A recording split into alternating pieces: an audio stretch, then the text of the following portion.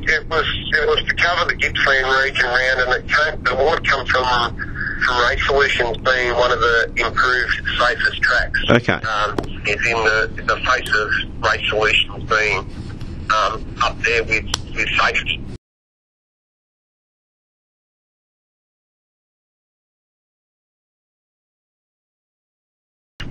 Mostly, over the past 3 years, the committee that we've had has made the club really exceed. Mm-hmm.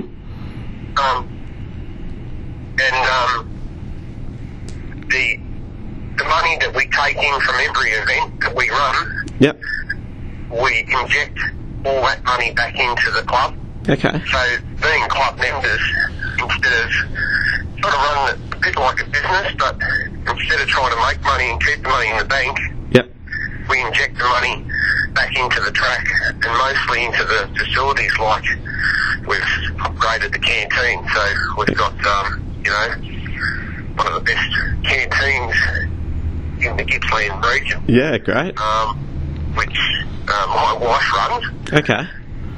Which is fantastic. We've now put in a first aid facility in Adco Hub, which is full of beds and dividers and things and heaters and air conditioners and make it comfortable for first aid. Yep. We've upgraded our equipment by purchasing new graded ways, ripping devices to make the track safer. Uh-huh.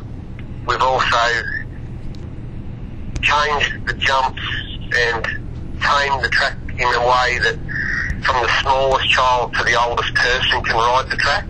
Yep.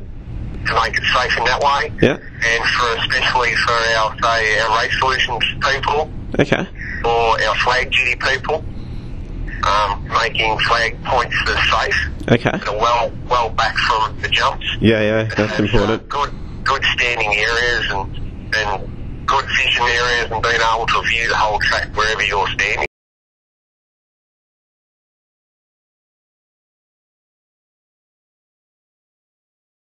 The other thing would be we encourage the local cricket club, soccer clubs.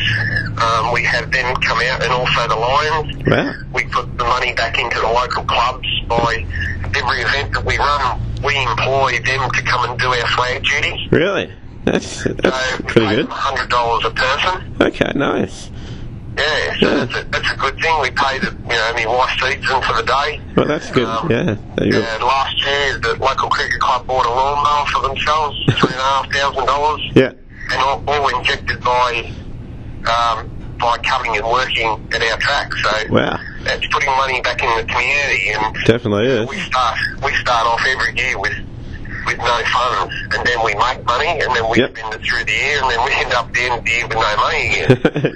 Yeah. Wow, that's... It's, and that's what a club, our committee at the moment, that's the way we like to run our club.